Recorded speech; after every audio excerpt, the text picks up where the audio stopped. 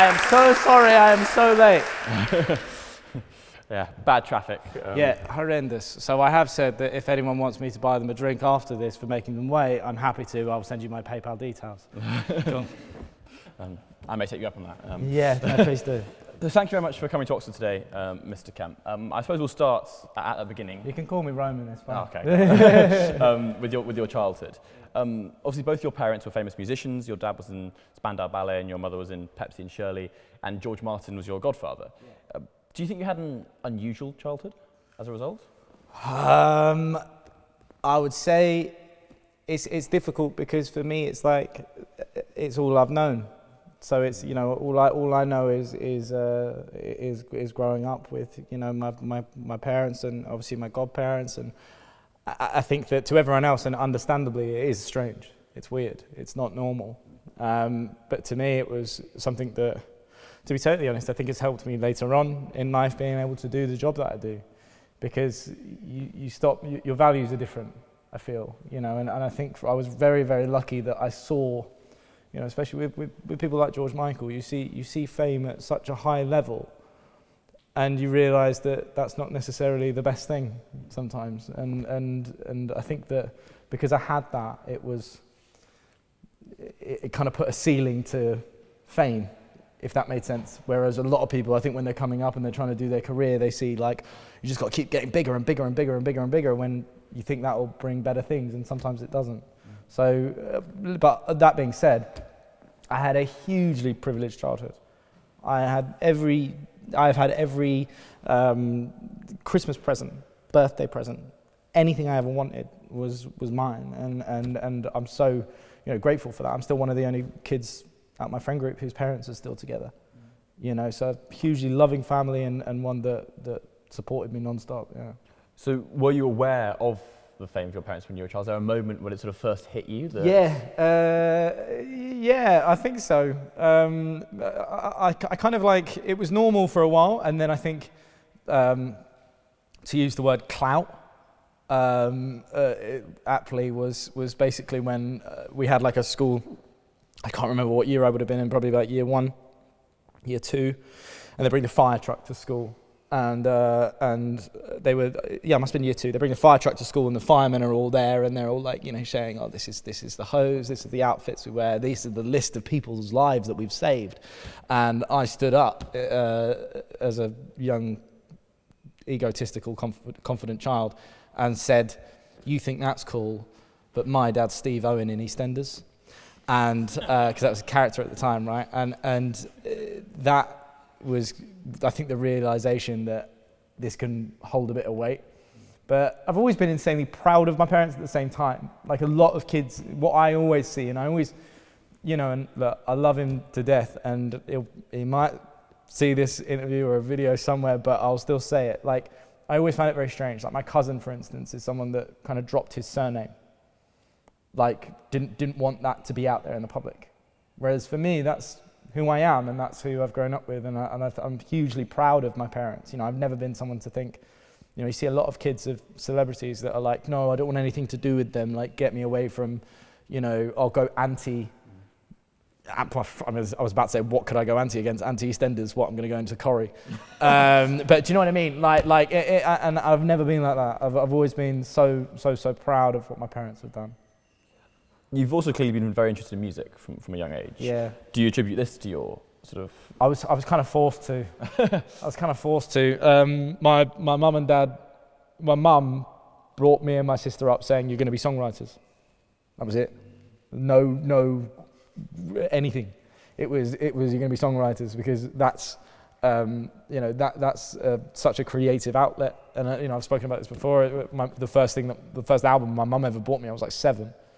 Was Eminem, the Marshall Mathers LP, and you ask any other kid at that age what albums were their parents giving them, it ain't something that talks about VD. Do you know what I mean? And like to this day, I don't really know what it is, you know. But it's it's I don't know. But she loved the fact, and I think I take so much inspiration from someone like him still now. And that's a very weird thing to say for someone in my job, to say that Eminem is a massive inspiration to me. But I mean it in a sense of he was one of my first kind of heroes. And my mum was always very up on, here's someone in a bad situation, and here's someone in a bad situation that has understood that communicating their feelings and communicating how it's made them feel and how it can get better and how bad their life is, and putting it in a creative way helps them, not only mentally, but also in a public sense, you know, as giving him millions of adoring fans or people that understand him, you know, and I think that again was, to me, the power of honesty, you know, from seeing a character like him. You know, I never forget when I, you know, and I'm staying on Eminem for a second because, again, he was someone that I learned more than I realized at the time. There was a film, I mean, feels weird for me to even say. Have you all seen the film 8 Mile? Have you ever seen that film? So Eminem made a movie called 8 Mile, right? Watch it, it's sick, it's so good, right? It's basically like his upbringing and like him going to like battle raps against other rappers. And not to ruin the film for you, but there is a rap battle that he has towards the end, and you can search this on YouTube if you don't want to watch the whole film, just like final rap, right? And in that in that last kind of rap battle, he goes up on stage, and instead of rapping about the person that's in front of him and saying, you know, your pants are whack or like all this stuff or your mum and this and that, he literally goes up there, looks this other person in the eye and says everything that's bad about himself and faces up all of his own insecurities and tells his own insecurities to this person, saying, yeah, my girlfriend probably fancies you more, and all those types of things, and everything that he felt was being targeted at him, he just put back on that person. And the second he did that, the other rapper now has nothing to talk about, and he can't say anything. And I took that as a kid really in the sense of I started doing that throughout my life, and I think I've always done that. Whenever I get up on stage, you know, people will always say to me, you know, I'm lucky enough and fortunate enough to host like Summertime Ball, which is like 80,000 people at Wembley Stadium. And I remember the first time that I ever did it, I was like, you know, so many people are probably going to be like, oh, why is he doing this? I was 24 years old when I was doing it. And I remember I was like, okay, I'm going to take from that what I learned and what gave him strength in that moment. And I went up on stage, and the first thing I said was, I imagine you were all so annoyed when you realized you hadn't booked Martin Kemp, and instead you've booked his androgynous looking son. And instantly it took away this whole kind of weight, and you know, my theory that everyone was looking at me saying, oh, he's just here because of his dad, became a joke, and it became, you know, something that I was addressing. So long story short, yes, very much into music. So I suppose it's slightly separate from music and musician. When did you first realize you wanted to be a DJ specifically? Do you know what? That was something that, in terms of radio, that is someone coming to me, and I remember, and this is always, you know, I watched an interview with David Bowie recently, and he said something so interesting, and I've always loved to live my life this way. And it's the people that make it and that can stay, you know, grounded at that same point, and also will push themselves. If you imagine going into a swimming pool, you've got people in life that are 3 different types of people. You've got people that will try and show off, or they'll jump in at the deep end, like straight in, can't touch the bottom, and they'll try and stay afloat. And those people will cause themselves to panic later on, and they won't know how to get out of it. They won't know what they're doing. They'll get found out, and they'll lose themselves. You know, whether that be, they could still be successful, they could still lose who they are. Or you've got the people in life who just stay in that shallow end, and the water comes up to here, and you're absolutely fine, and you know your life, and your life's kind of set out for you. You know, I constantly worry about, oh my God, am I just living my life just in the UK, and that's it, and that's all I'm going to do. Or you can be someone, and you always try and push this. You know that point when you go into a swimming pool and you feel your toes just that far off. You're that far off constantly, and you feel yourself slowly walking out, seeing how far you can push it, to that point where you just got to keep your head a little bit like that, and you've got to tread water a little bit. That level of uncomfortableness is where I've always wanted to be. And that's where decisions like doing radio or things like, you know, I was 19 or 20 and someone asked me, can you go and film a music video in Rio on your own, basically on your own? And I was just like, yeah, I couldn't do that. I was 20 years old, I was terrified. But if I didn't push myself to that little bit of uncomfortable level, then I wouldn't know what was on the other side, and I wouldn't know if I can do it. So when I actually was working for a football company at the time, and I was just like, I was the runner. I was the company's bitch, basically. Like I was, right? And I was like filming things, and it was the World Cup, and I was like, you know, all of the team went to it's a company called Copper 90, right? They're still massive on football, and like they're run by Google. And I was like a videographer at the time, and I was like, look, like I can go out to Rio, I can do this, I can help you out, just please let me come to the World Cup. And when they were like, nah, I was like, right, well, I can film something in London.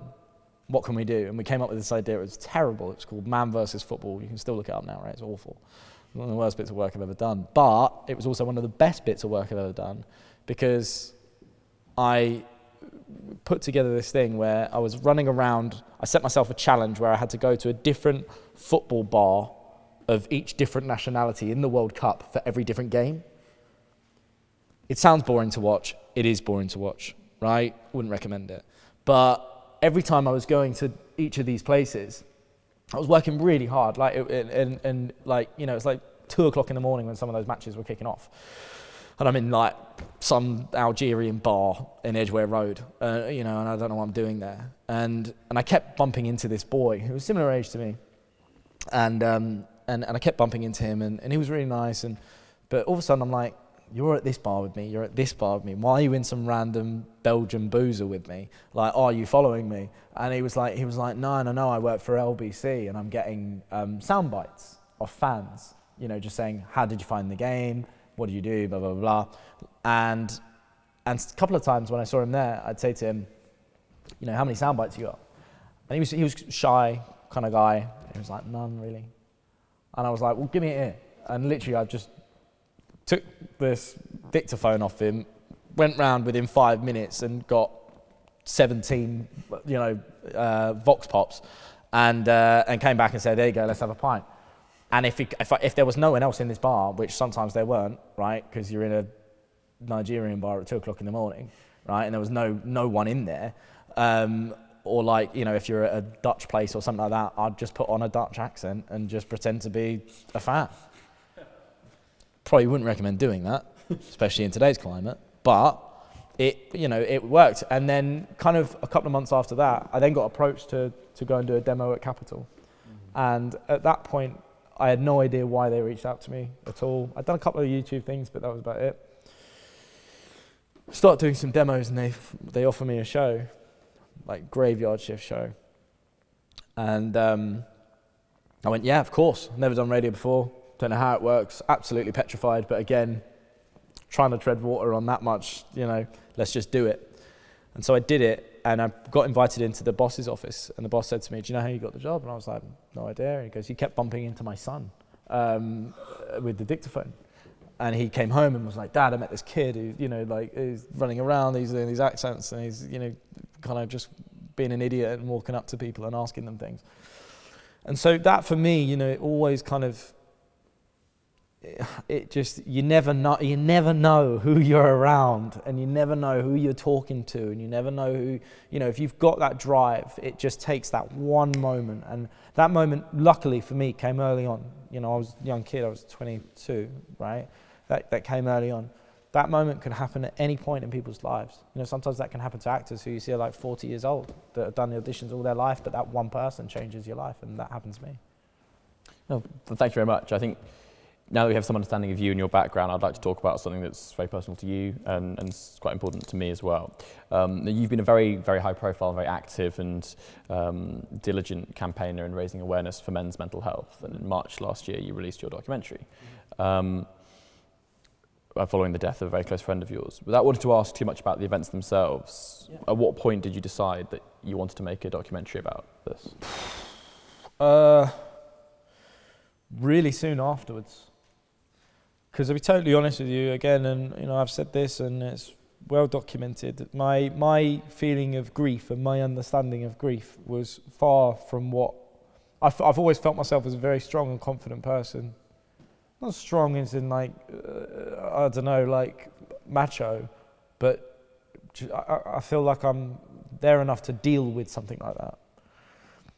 And what I realised over time is that I wasn't. Grief is something that is absolutely horrendous. I've watched my friends go through it. I've watched, family members go through it, but I'd never had it happen to me like that, from that level. Losing someone to suicide is so confusing. And I hated my best mate. His name was Joe. I hated him for it. I would literally wake up and swear at him every morning. I'd talk out loud to him. I'd find myself talking to him all the time. And I hated him. I just really hated him. And I felt like I had been lied to. Everything that I had read about mental health, I felt like I had been lied to. I felt like, hang on a minute, I was told that people that killed themselves are people that are visibly low.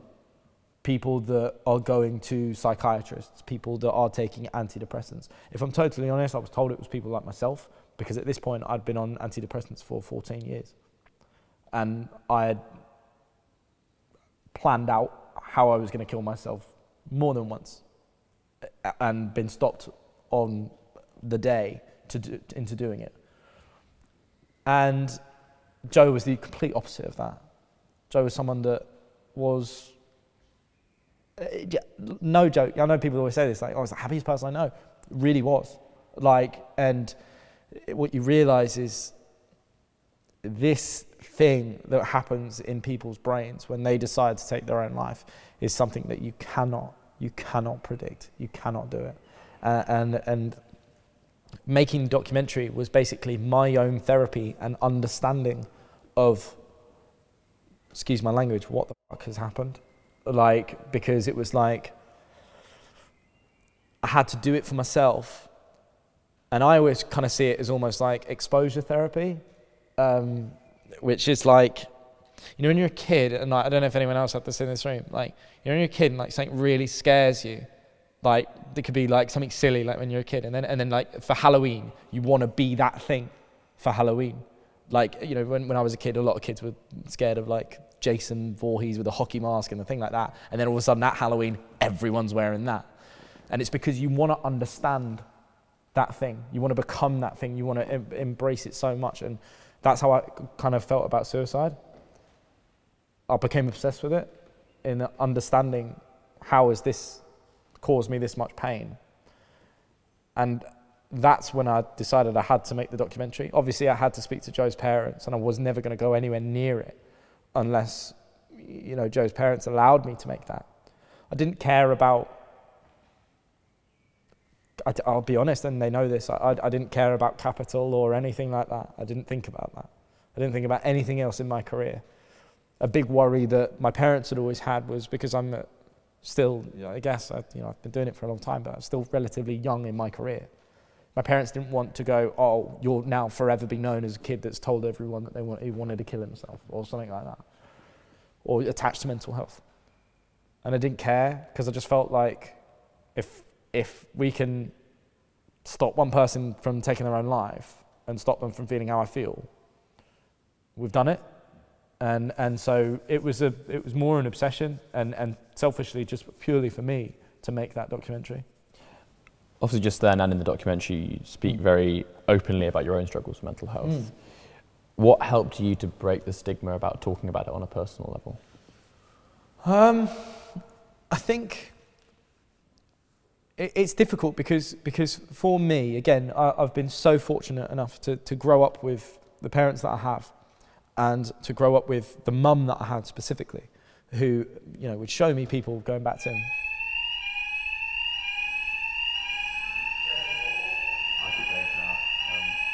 I'll wait. Wait.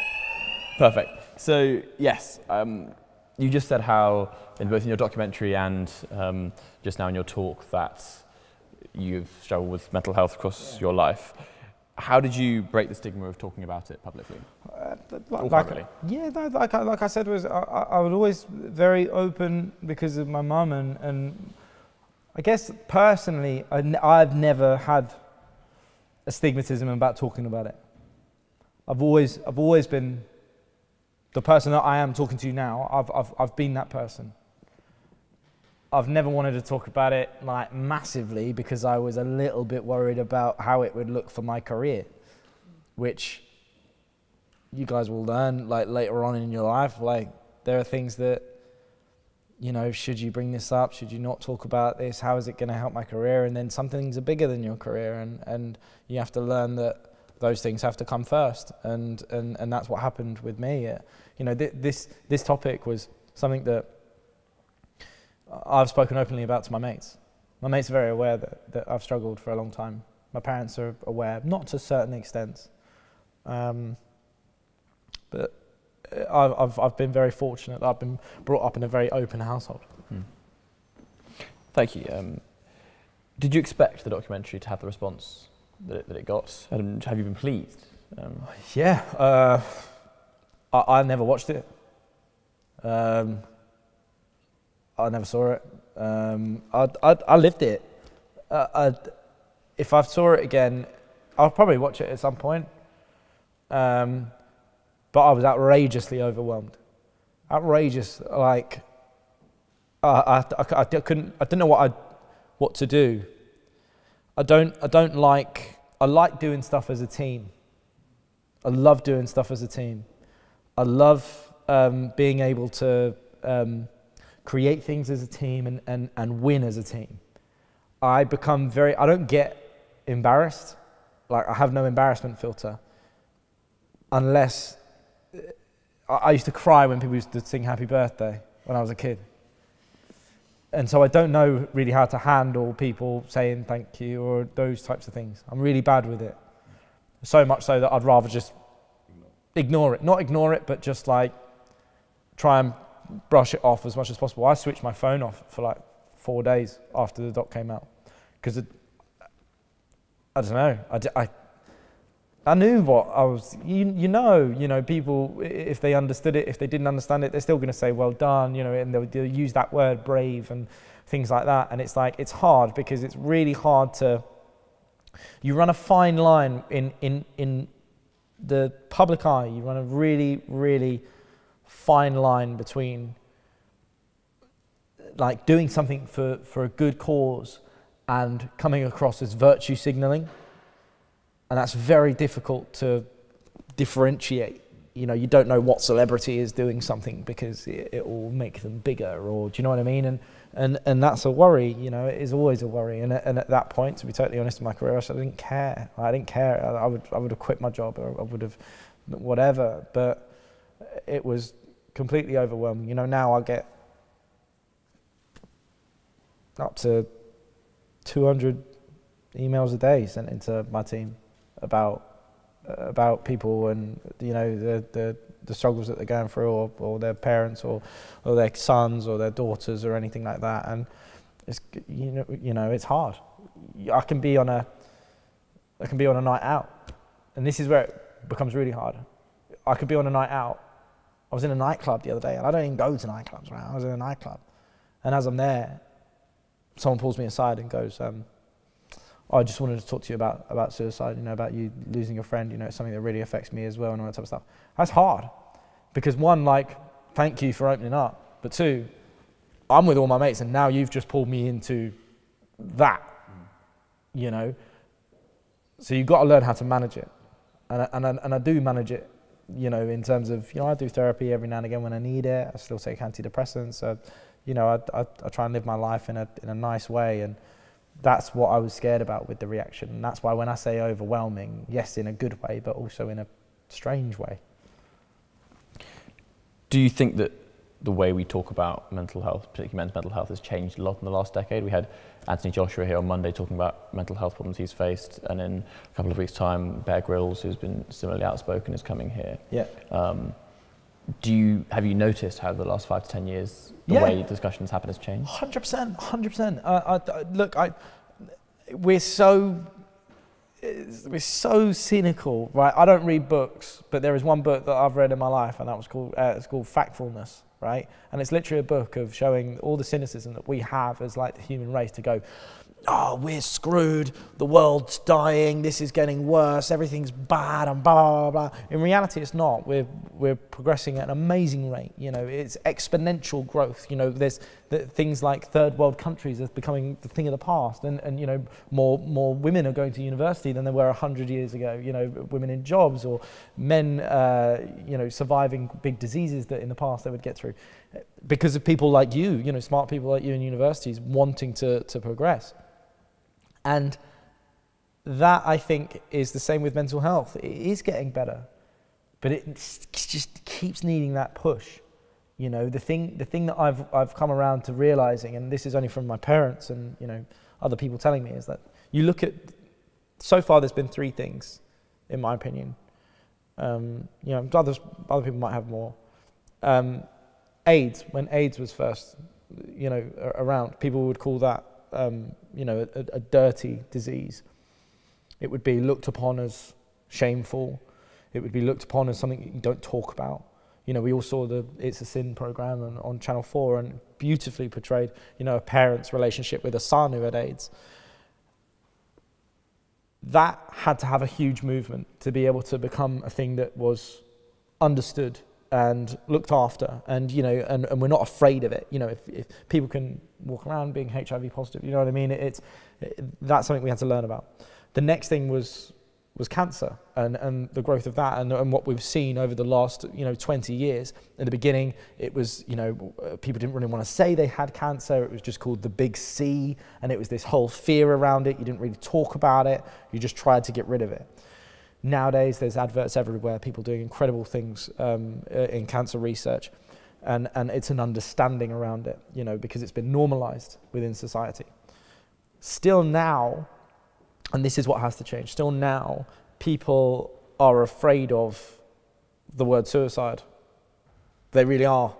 I did an interview with Stephen Bartlett, the Diary of a CEO, a fantastic, lovely guy, like amazing. And did his podcast, and it was with him that I first really realised it, you know, and he couldn't say the word, you know, and I noticed it more and more, that people will walk around and if you talk to them about it, and they'll say, you made that document, they'll talk to me and they'll say, you made the documentary about that, like as if it's a swear word, and you're like, you can say it, it's a completely normal thing, you know, it's the second biggest killer for men under 40. You know, it is no difference to you saying the word cancer or AIDS or things like that. And it's that stigmatism that has to kind of, I guess, finish. And that's where that will slowly happen. And the progression of that will happen. But now it's the realization that you can't teach that to adults. And that's where everything, for me, is now going to be aimed towards kids. I suppose we've sort of focused a bit on mental health and how to support individuals, but a couple of weeks ago, a good friend of mine who I hadn't seen in a few years shot himself, and I found it very difficult to deal with sort of how you interact with the people that you know have seen them recently, yeah, and are friends with them and family members. What do you think is the best way to support the loved ones of suicide victims? Firstly, I'm very sorry. Validation of feelings, and that for me is that should be something that humans in general, I know that I could never be with a partner or my kids. The one thing that I'd want them to know is validation of feelings. And what I mean by that is, I've always been someone that if I get in an argument with someone, for instance,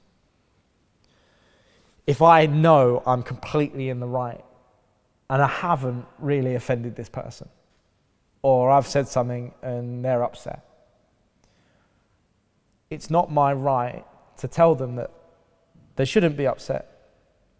And that's, you know, that's what I mean by that validation of you know, I understand what I feel like I've done the right thing, but I understand that you're upset, and I apologize and I always apologize, because it's apologize to make you feel like that. you know, because that's never the intention. And that's the thing with something like suicide. The grief on suicide is so confusing that you will have people that take it differently, and you will have people that disassociate from it, people that go, it happens. You will have people who are devastated. You will have people who are angry, like myself, who don't even want to talk about that person. I don't want to hear, you know, I didn't want people to talk about Joe. I thought, what an arsehole. What, you know, like, how could he leave me, his mum, his dad, and his sister? And I guess the thing that I needed at that point, which I got, luckily, you know, was validation of those feelings and understanding. And again, it's validation that is what we're trying to do when I go and talk to businesses. When you tell bosses, if an employee comes in and says to you, they're feeling this way, you can't just look at them up and down and go, well, physically you look fine, so go to work. You can't, you know, and that's, I think, what's so key with, you know, dealing with anyone that's been a victim of suicide. I suppose one final question on this topic. If someone came to you and said, you know, I'm depressed, I'm considering killing myself, or just I don't know what to do, whatever, yeah. What would be the sort of, in 4 or 5 sentences, what would you say to them? Firstly, I think having been there and know that it doesn't make a difference if you're at this point where you say you shouldn't do it because of this or this or this or this or this. It's just being there. It's being present with that person, not trying to tell them everything's fine, don't worry, don't worry. I'm already worrying, I'm already in this state. You know, don't worry is the worst thing you can say sometimes to people in that situation.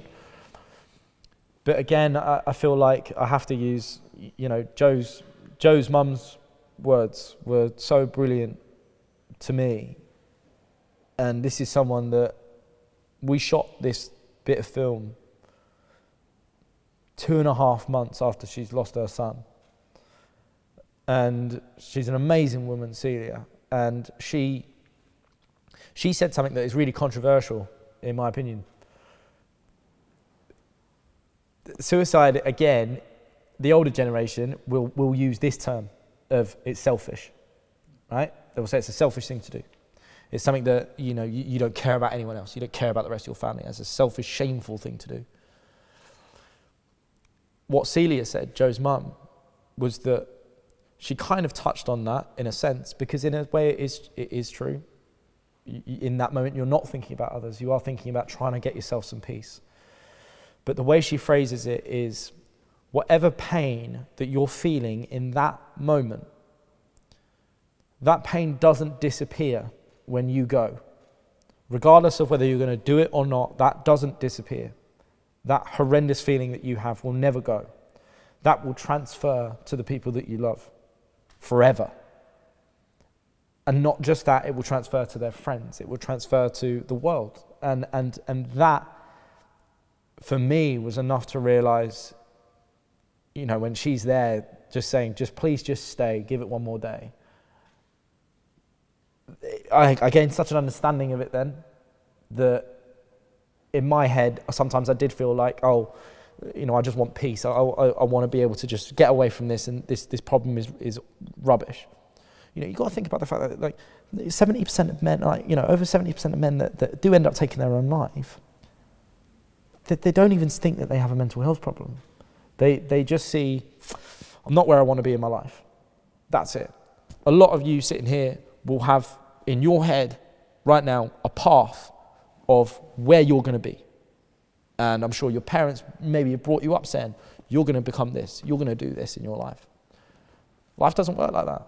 It changes all the time, for good and for bad, all the time. And it's then when you have to be mentally strong. And it's then when you have to realize that whatever's going on, things will get better. It will get better over time. Time makes everything better. But a lot of men don't see past that. They see it's not going how it should be going, I'm out. I always refer to it as, like, you know, I used to play FIFA all the time, still do. It's like someone beating you 6-0 and you're like, forget this, quit. It's like rage quitting a game. So that is always just a staggering thought to me. Despite the obvious importance of this topic, I think we should end on a slightly more optimistic note before I open questions to the floor. So we sort of briefly talked about this outside, but what's your favourite interview that you've ever done? Favourite interview I've ever done? I would say... Except for this one. Except for this one, yeah. I think, weirdly, it was the one that was done on me, and I was the guest. It was when I came out of I'm a Celebrity, Get Me Out of Here, and I sat down, and all of a sudden I've gone 4.5 weeks living in rubbish, and it is horrendous. It's horrendous. Incredible show, but it is worse than you think. Like, you think people are handing you sandwiches. No. This is awful. Right? It's awful. And I come out, and all of a sudden I'm sat there, and I'm third, and people are calling me Ro, and that's me, right? Roman Kemp is billboard person, right? It's a weird thing to all of a sudden people know you, like, in that sense, and it was a very overwhelming, again, feeling that I had. But it was incredible, and it was this weird, like I was dreaming it, like I died, and all of a sudden Ant and Dec are showing me a highlight reel of everything I'd been doing over the last 4 weeks, and I didn't even realise a camera crew were even there. And then all of a sudden I'm getting messages from my parents who I haven't seen, and all I've done is cry and think about them. And that was a crazy, crazy experience. So I'd either say that or Scarlett Johansson, because she's really lovely. Thank you very much. Now, questions from the floor. If any of you have any questions for Roman. Don't make it awkward, just ask questions, because otherwise I'll look rubbish. Roman in the puffer jacket. First of all, I just wanted to say thank you for coming here and for your talk. And also, I'm sure many people have said, just thank you for the work that you've done on men's mental health. Appreciate it. I already did a 4-year degree, and I decided to do another 3-year degree here precisely, well, for similar reasons, because I felt like banking and finance were great, but there was something inherently wrong with the world if people thought there's nothing to do but to kill myself. Yep. And antidepressants are amazing. Pharmacology has come a long way. Therapy has as well. But meaning seems to be something that we have a crisis of. There's this crisis of meaning. A lot of authors have written about it before. Sometimes it was religion, spirituality, then it was ideology in the 20th century, and then we figured out, well, maybe that's not the best place to derive your meaning from. Yep. So now we're in this weird liminal space of secular meaning, and the response is, go find it yourself. Go find your passion, go do your thing. For some, that's easy, but when you're working 3 shifts and you've got 5 kids, and your mortgage is coming down, and you're the sole mother or the sole father, that's tough. There's no one size fits all. So I know that's kind of a heavy question, I'm sorry to open that, but with this crisis of meaning that we're living in, where it isn't just, oh, find Jesus, or oh, find whatever, it's go find it yourself. What do we signpost? What do we tell young men? The antidepressants give them time, or young women as well, the antidepressants give them time to figure things out, and everybody's experience is different, but the meaning has to be found outside of the medication so often. Yeah, it's a brilliant question. I think that you're so right, and this is exactly what my next step is, that for me in terms of mental health, what I want to do, or at least try and use my platform for as much as possible, which is that feeling of being lost and not understanding what we're doing. That will happen to everyone at some point in their life. I personally believe that every single person on the planet goes through depression at some point in their life, whether that be for 5 minutes over a football score, or for 10 years, whatever, right, or for their life. The only way to get over that feeling of I have to have meaning within society, I have to have a job, I have to do this, otherwise I'm a failure, or I'm this, I'm that, That is, one, it's not understanding how to feel positive within yourself. And it's a lack of understanding of an attitude in your mind to pull you out of a mental health crisis. And that will only happen if, from the age of 5, kids are taught about what we will experience when we're older. You know, if when we were younger, if we were taught an understanding about, you know, at some point you may feel like you're lacking meaning, you know, you may feel this, just know that it's a completely natural thing to feel, and you can help your brain to fight against dark thoughts and etc. That is an incredibly powerful thing, and it can come, you know, I've spoken to professors who think that a positive mental attitude needs to happen and be taught to kids whilst they're in the womb. You know, you should be bringing positive affirmations to your child through there, so it builds in this world where, you know, talking about emotions, understanding things like depression from the age of like 5 is perfectly normal, and that is the only way that we can kind of change this. That mindset of looking for meaning, and it all comes at the same time for everyone. It comes around when we start going through puberty.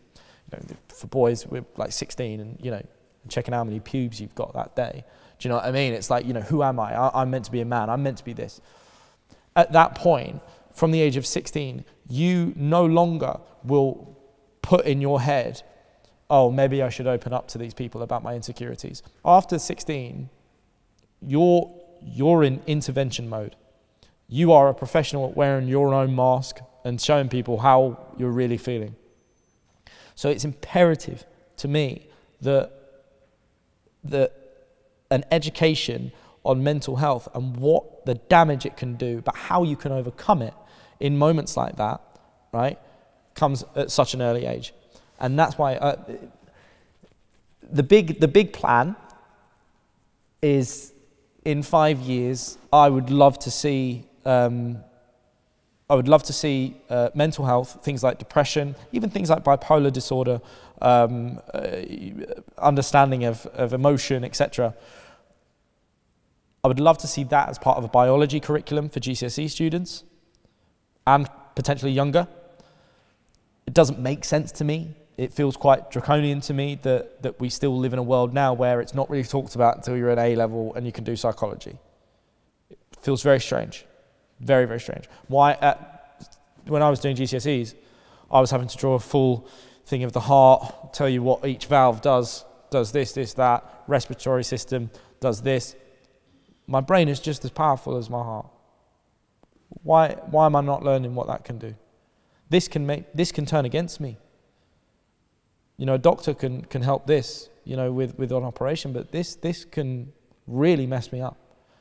And it's that I truly believe that if we can get that into schools early as possible, you'll stop a lot of that feeling. Thank you very much. Thanks. Any other questions? Please raise your hands now. The honourable member in the front row. Hi, that sounds a bit this sounds a bit lame after that question, but I just wondered, because you've done I'm a Celeb, are there any other shows that you want to do, like Strictly or like Celebrity Bake Off or anything like that? I have said this, I won't do Strictly. I don't think I'll ever do it. If I'm totally honest, right, I think that it's a fantastic show, again, really is, and I have huge respect for people that do it. I had my co-host, Vic Hope, did it whilst I was with her on when she did Capital Breakfast. It's so intense. It's so difficult. I would have done it if my nan was alive, right? Honestly, I would have done it. If she was alive, I would have said, fair, I'll do it for you. I've not really got anyone to do it for. I'm a Celeb, I did it for me. I love I'm a Celeb. Like, I've watched that show since the day it started. Like, and I loved it, and I couldn't believe it when I was there. And I think that's always been my thing. Every job that I've chosen, I promise you, is am I going to find this fun? And that's, or does it mean something to me?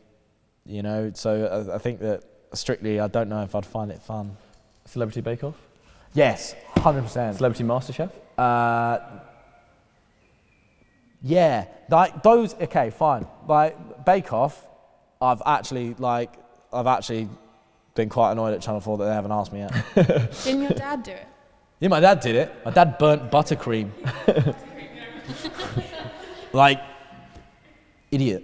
Do you know what I mean? So I always say to Channel 4, I'm like, you need to get me in to at least save my family's name. So yeah, so not really strictly, but like other things, yeah. Absolutely not. Absolutely not, because Sonny J, who I do my radio show with, he won it. So if I came anything less than win it, then I'd be worse than him. I can't deal with that on a daily basis. Look forward to seeing you on Celebrity Bake Off. Yeah. Any other questions? The honourable member in the white hoodie. You can shout from there if you want to. Thanks for the recording. Yeah, of course. Thank you so much, Roman, for speaking to us. I wanted to ask, do you think that it is difficult for people from, let's say, different backgrounds to understand how exactly they can find help with mental health issues? So to elaborate, I come from a background where mental health is not really very well understood, especially not for men. And I remember, being very avidly told to, man up or stuff like that.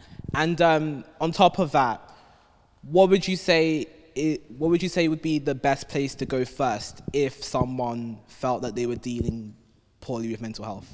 Thanks. Yeah, no, but it's a great question, and look, I'm hugely privileged, and again, it's something that I'm so aware of.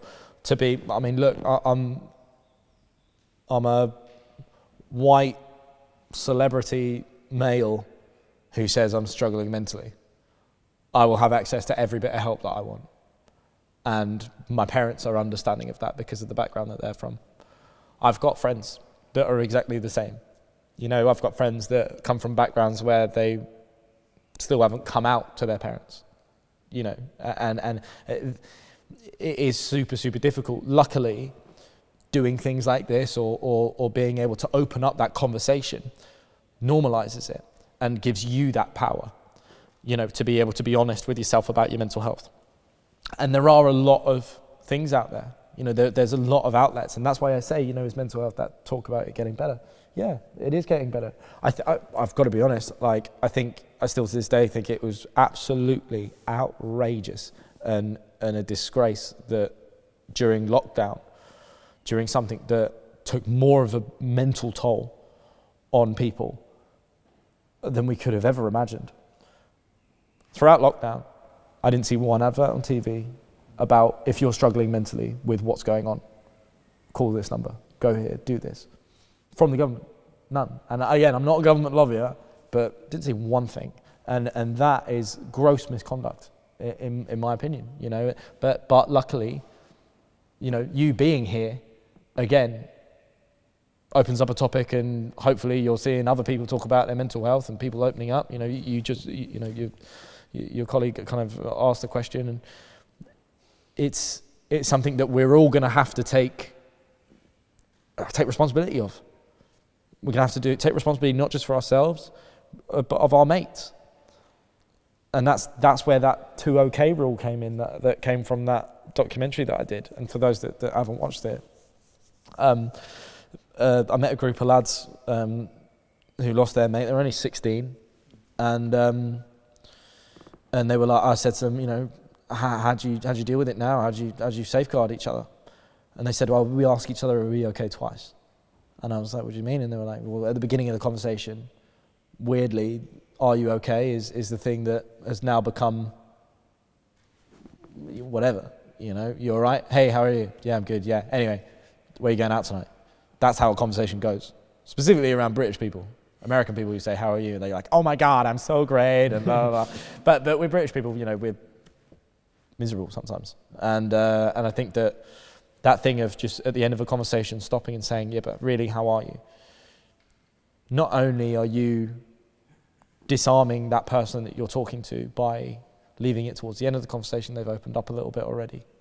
It's almost like a life hack I found that these kids, these young lads gave me, and I was like entirely grateful for it, and was like, I want to push this message, can I do that? And they gave me their blessing to do it. So something you can all choose on. I always say to everyone whenever I do a talk, pick 3 people in your phone book.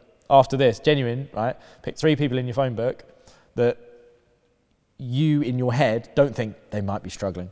Don't pick those people. Pick the 3 people that you think life is sick for them right now. And text them, how are you? Have a little bit of chat and then say, no, but really, are you okay? I guarantee you that you will find something new about that person. Guarantee. And if you don't, I'll buy you a drink. Genuinely, it's ridiculous. Sorry, I've gone off on a tangent. I do it all the time, that's why I do radio. But yes, there are lots of places now and again, it's what go back to what I say. It's fortunately, as a society, we are talking about it more. It's going to take time, but you know what's happening here slowly will, I'm sure, branch out to other communities and open it up, that conversation there. I think we have time for one more question, so we'll go to the member from, I think, Oriel College in the front row. I know the college puffers just about well enough. What's college? What is it? What college? Oriel College. What's that? So Oxford University has lots of different colleges college. that make Cool. up sort of like houses, I guess. Cool. We're not very popular. Why? Everyone thinks we're Tories. Oh, I Yeah, see. bad reputation. Bad reputation. Okay. Yeah. Interesting. Let's talk Yeah, about yeah, that. good No, I'm kidding. No. I was just going to say, obviously you get to talk to a lot of other celebrities and I would assume you know quite a lot of them on a closer basis. Yeah. What do you think about the sort of glorification of the celebrity lifestyle? Because I think it's very, obviously I think everyone's aware of the how bad the media can be and how vicious they can be. But from a lot of sort of what we see, it's very easy to think, oh, that's amazing.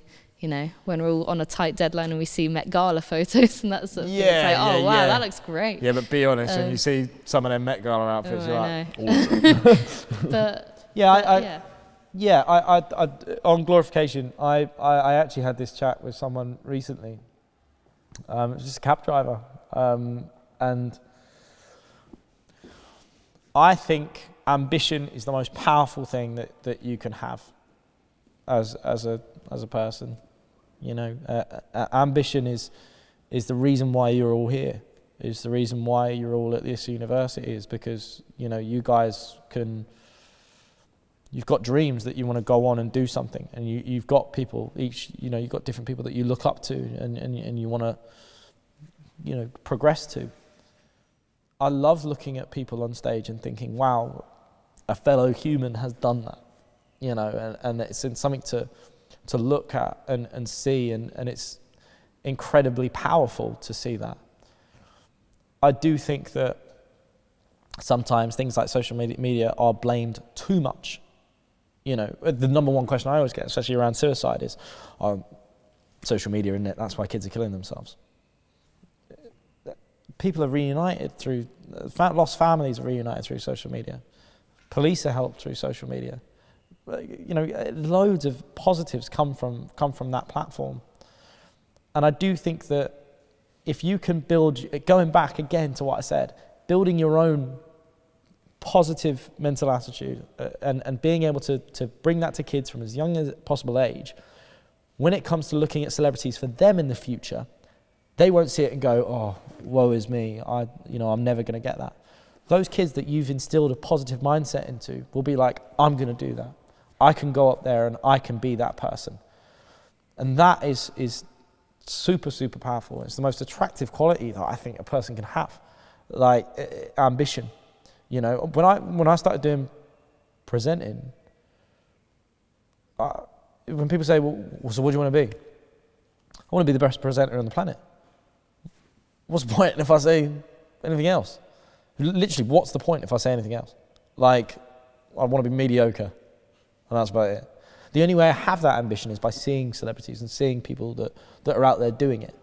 You know, the media can say, you know, they're a celebrity, but at the end of the day, they're not. That's someone living their dream, you know? And that's where it's impressive. Hopefully that makes sense. Okay. Yeah. One last thing from me. We ask all of our speakers this. Yep. In 2 sentences or fewer, what advice would you give to the members of the Oxford Union and of Oxford University to take forward into the rest of their lives? Number one thing, my mum told me this when I was a kid, and it's what I will live by all the time. It's the fact that I grew up and everyone would just say, because I had famous parents, if ever I had an achievement, everyone would say, oh, you're lucky.